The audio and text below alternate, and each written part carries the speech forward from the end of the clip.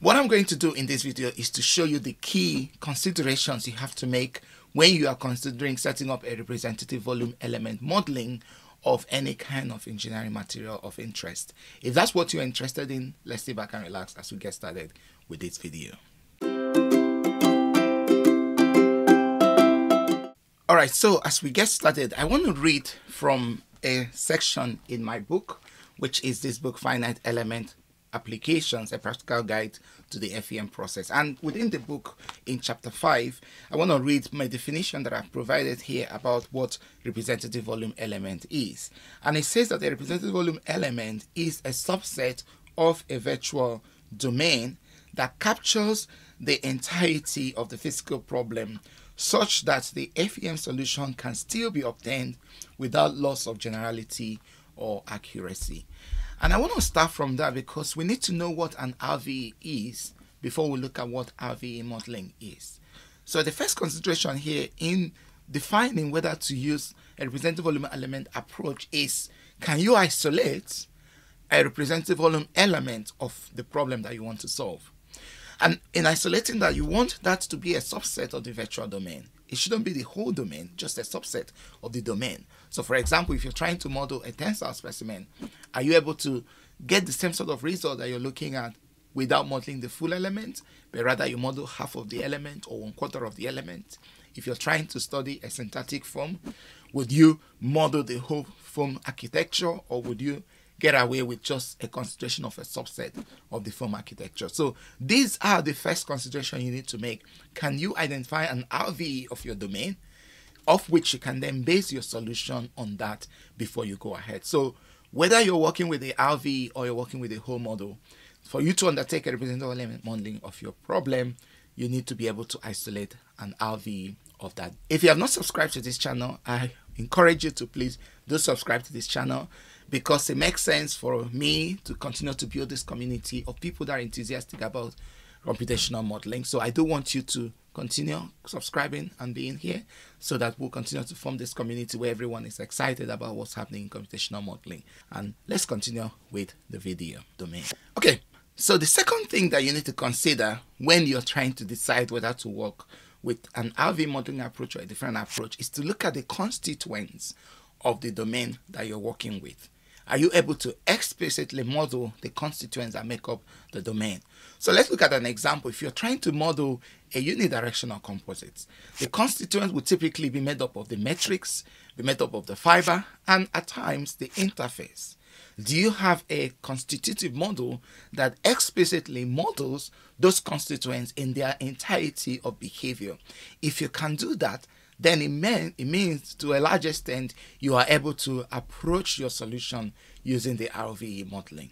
One of the challenges that people have is that they are often not able to do that. At times you may have some constitutive behavior for some others you may not, in which case it doesn't make sense to use an RVE approach. The third thing that you need to consider is the boundaries of the constituents.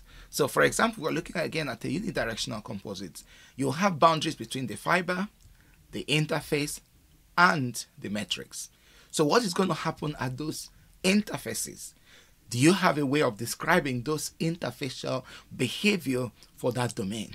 Where you are not able to define that, then it becomes a challenge whether you can actually realistically use an RVE modeling approach in your consideration.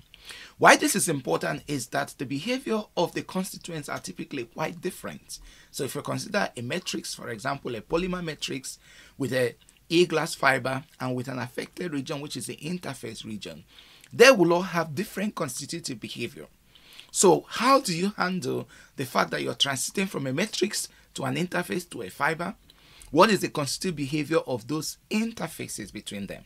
Are you able to describe them? Are you able to define them explicitly in order for you to go ahead and use this approach that we're talking about, which is the RVE model? Typically, what people do with composite systems or even syntactic foam structures is to model them by some sort of a cohesive zone modeling or an XFEM approach in considering what's happening at those interfaces.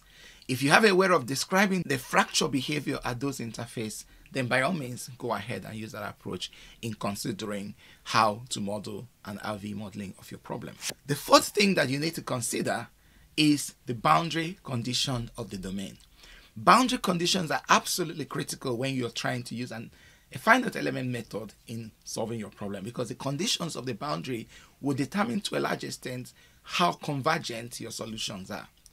So, but the challenge with a representative element model problem is that you're looking at a subdomain, and that subdomain most of the time is within the microstructure of the system you're studying. So the boundaries are quite removed from what's the domain that you're considering. So how are you able to translate what's happening at the boundary, far removed from the subdomain you're using, onto the domain or your RVE of consideration?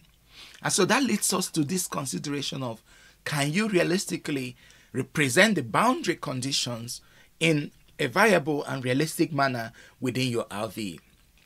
For where the loading cases are very simple, let's say it's a uniaxial tensile deformation loading, that is quite easy, because all you're doing is that you're finding that everywhere within the microstructure, the dominant loading system is uniaxial, is tensile. And so even when you isolate a small domain within the structure, you could nicely apply the boundary conditions on that domain and there won't be any problem. But when you begin to have complex loading history, where fracture begins to form, where nonlinearity begins to build up in the system, then the far removed boundary conditions of your system become a bit challenging when you reduce it to the microstructure of consideration, which is the RVE.